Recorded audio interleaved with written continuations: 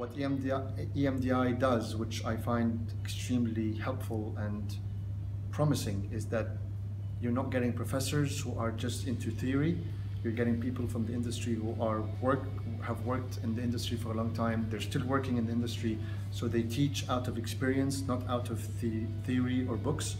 So I find it extremely important that, especially in advertising, that you are taught by someone who's from real life, who's interacting daily with brands and creative process and creative talent and clients and money and budgeting and forecasts, and so that the students get the theory coupled with practice.